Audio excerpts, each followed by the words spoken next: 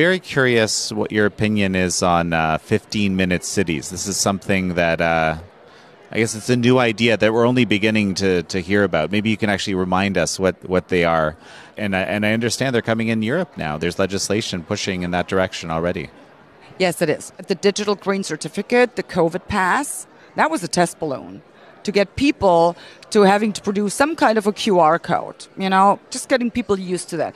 Now what they're slamming us with is these 15-minute cities.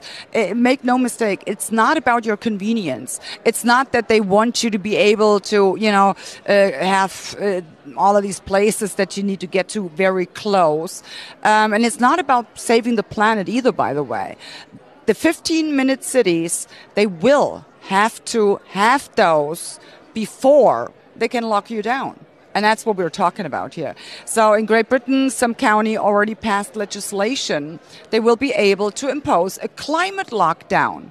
That's the next step. That's what we're talking about. So in order to do that, they will have to have these 15-minute cities. The next step then, of course, will be you are only allowed to leave your immediate area for, let's say, 2 or 3 times a year. So, but there's other people that may have more money and they can actually buy your passings off of you. So guess what? The poor people will be left in these 15-minute neighborhoods while the ones that are better off get to go wherever they want to go. So this is what we're talking about, Look at Saudi Arabia, for instance. They're pulling up Neom City. They call it the Line.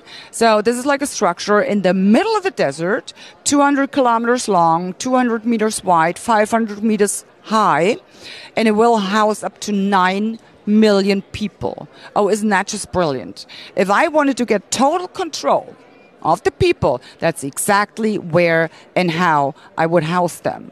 And then having them on a 3 meals a day prescription, well, guess what will happen if you do not do as you are told?